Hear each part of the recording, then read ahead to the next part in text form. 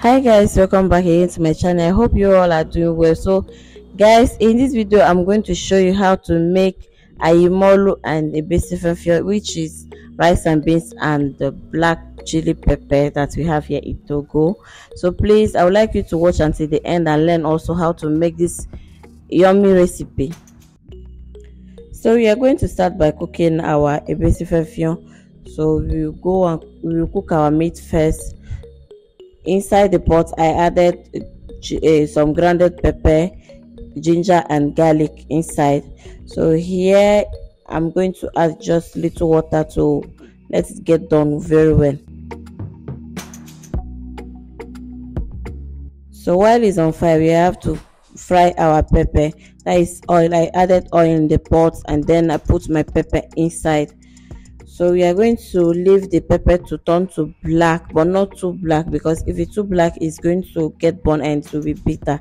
So after some, like maybe 1 or 2 minutes, then we bring it out from the oil like the way I'm doing right now. After bringing it out, we are going to pound it. Yes.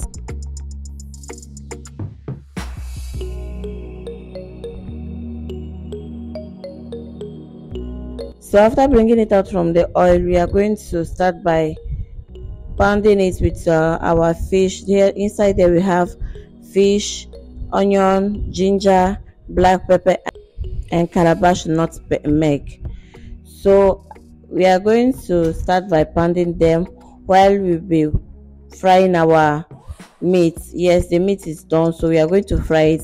I added the oil that I used for the pepper earlier and with some extra oil.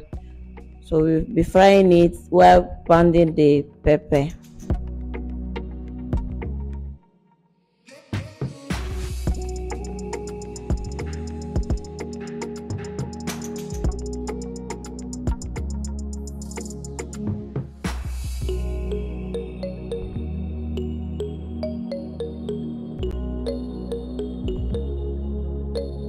In the mortar, we are going to add our salt, and then we start pounding it and add some seasoning cube. It depends on the quantity of the stew you are going to do, so you can add 2 if the stew is big. Mine is small, that's why I just add 1.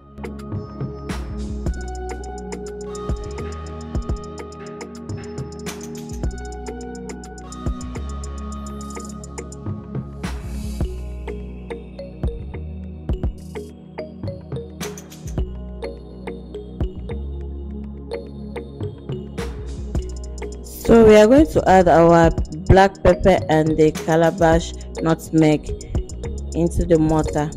You can also blend this if you have blender. Now we are going to add our ginger into the mortar, sorry.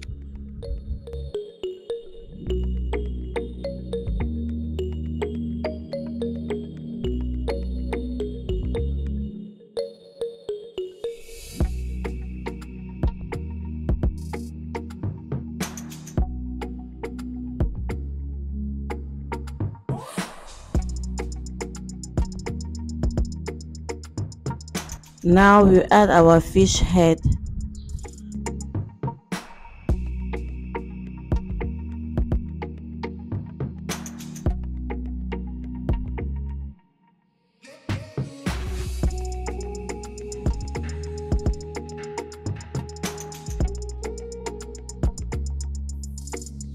So we have to come back and check our meat to see if it started burning.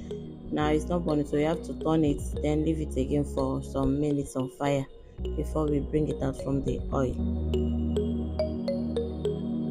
I like frying my meat very dry before bringing it out, but there are some people that don't like it to be too dry, so it's optional. You can bring it, but this shito you can also do it without meat.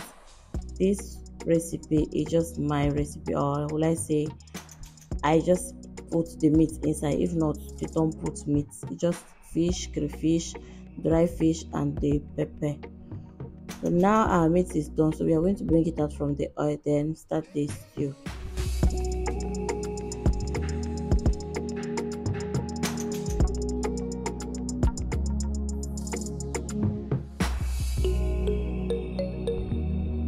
We have added our onion into the mortar now, so we pound it for a while before adding the fish inside. Yes, here is the fish, so we just added the fish. After this fish, we are not going to add anything again.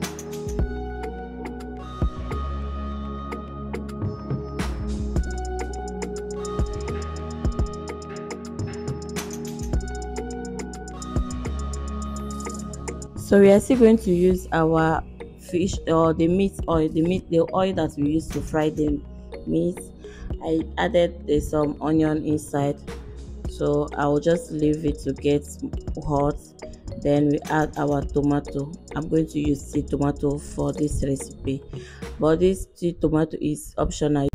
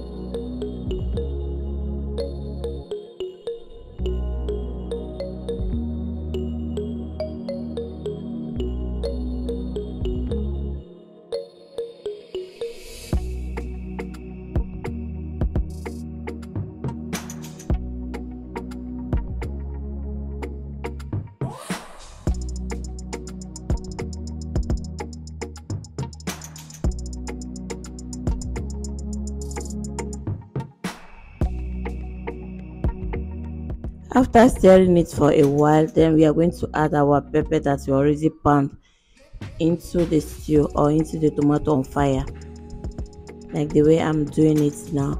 So after this, you just rinse the mortar, then add the water to the stew on fire.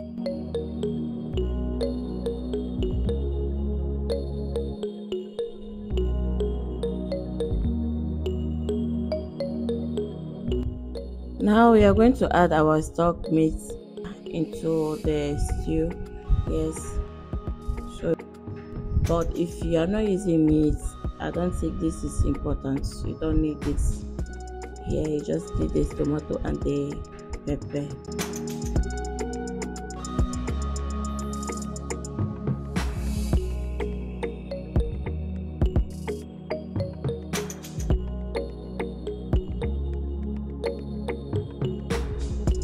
At this point, you don't need to leave your stew without stirring it, so you have to be turning it every minute so it doesn't get burned.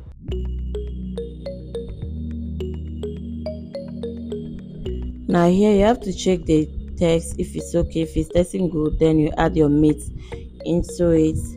After adding your meat, you can see check if the taste is okay for you. If it's okay, then your stew is ready, like the way mine is okay now.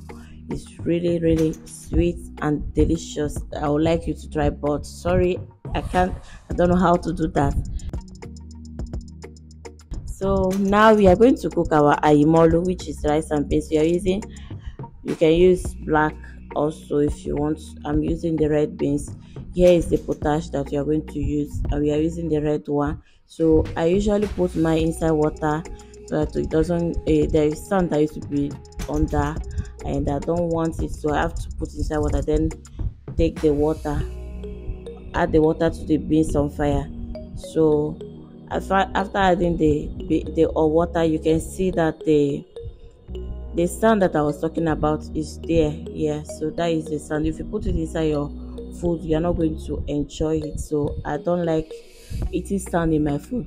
So after some while, the beans is almost like half done, so I have to add water, then wait for the rice wait for the water to get boiled, and I have already washed my rice, so we just wait for the water. After the water have boiled, I'll add the rice into the water, then wait for it to get done.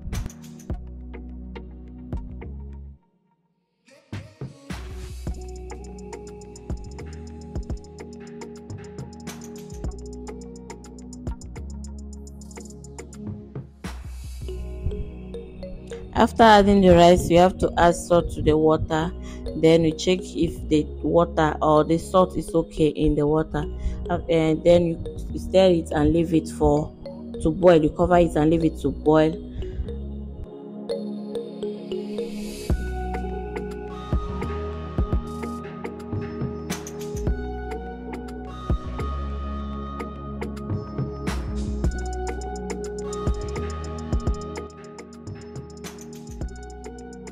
Here it is, and mine is done, and just remaining the water to dry. You still have some water, so I have to wait for the water to dry, then our rice is ready. So here we are, our stew and rice is ready. Our besifefio and our ayimolu is ready. So please guys, come and join me. Let's enjoy this delicious meal together.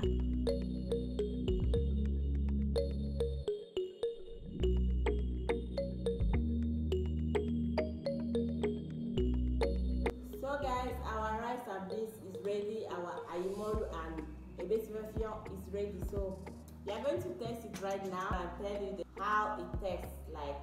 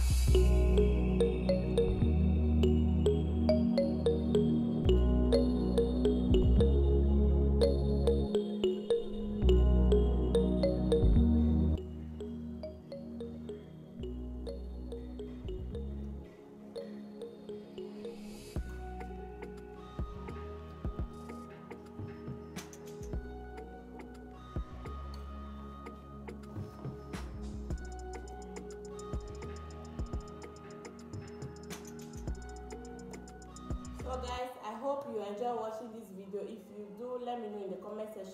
Like the video, share the video, subscribe to my channel if you have not subscribed yet, and I will see you in my next video. Thank you so much. Bye.